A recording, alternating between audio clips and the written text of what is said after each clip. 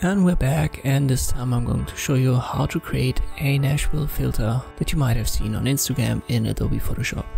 Got the origin here, you can download that via the description link below. I'll press Ctrl J and we will work on the copy. We need 3 adjustment layers in total.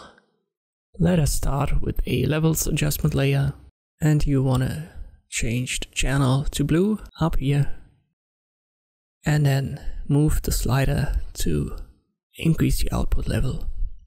It depends on the image that you're using. We adjust that later on anyway. Let's pick something around 130. We need a solid color adjustment layer as well, and we want to have this cream color. And we'll set the blending mode to multiply.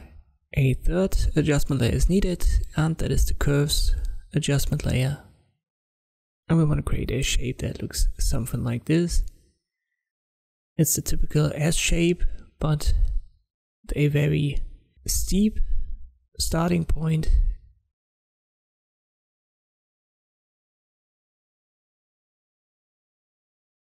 And now we can adjust that. At first I go to the levels layer and I use the RGB channel. That's better. Maybe I'll take a little bit of the blue out of there. So I'll go to the blue channel. 116 looks fine here. The solid color layer, I'll change the cream color slightly. And then I go to the levels and I adjust these points.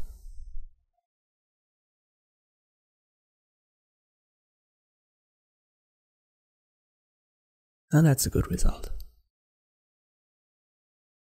Let me compare it to the original.